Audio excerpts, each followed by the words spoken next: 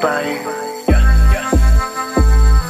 I think I got a lot of stress on my mind. It's a nice day to go. Yeah, I got a line. I'ma call the whole team.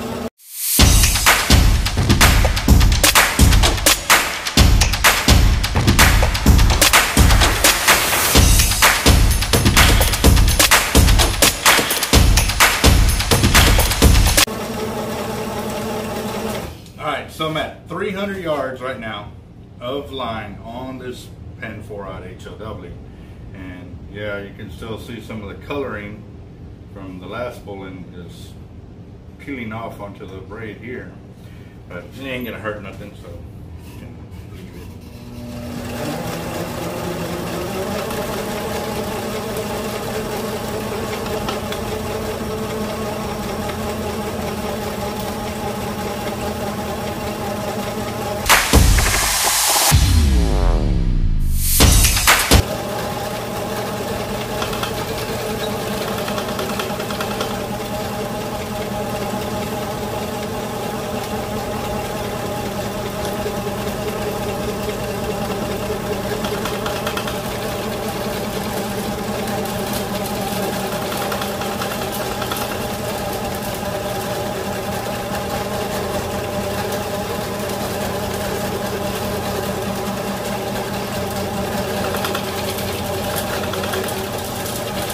So we just passed up 500 yards, and this spool is supposed to have 600 yards on there.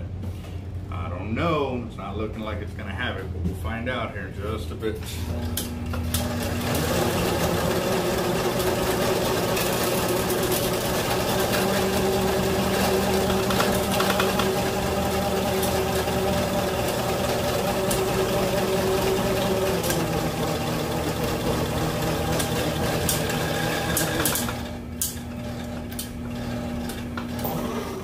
Alright, so I came out with 553 yards of line on this spool. I don't know if y'all remember where I did a big spool of line from a big company of the heavy test line, and as I put it on the line counter, it came out to be short.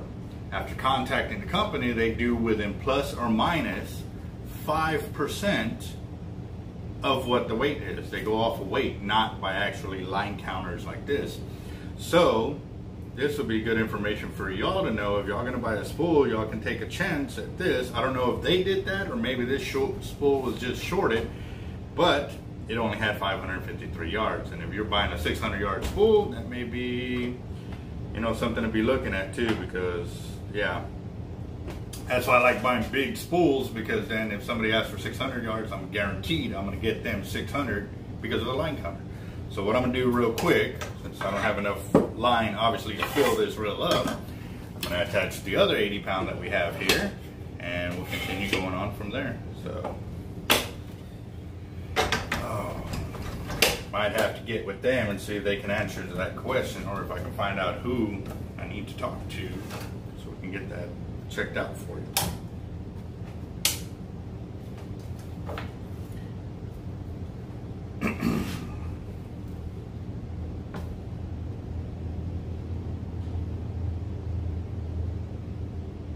Oh, I did notice too, on the videos, on the bigger reels, I like to look over the reel like that.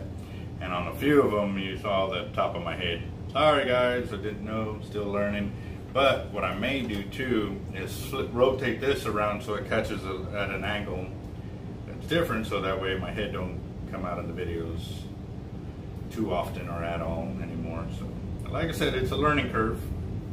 Never had the proper setup, but I do love the way the angle is coming out to where y'all can see what I'm actually doing up close.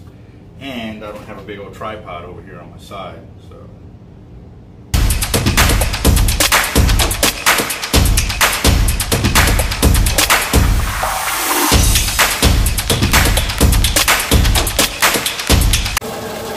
Alright, that's 600 yards on this spool, and we're right at about a quarter of the spool up, which we can still get more for casting, but yeah, we can definitely get at least 700 for casting.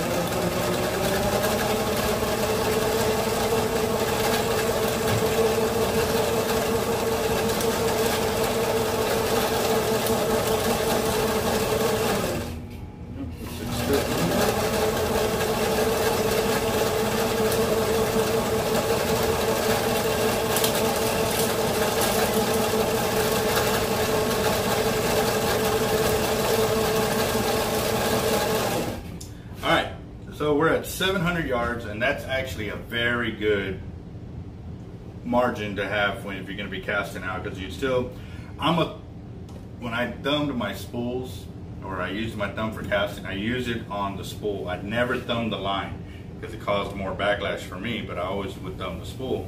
So this would be like a perfect area that I think would be a great one. So 700 yards for casting. Let's see how much it would be to fill it up.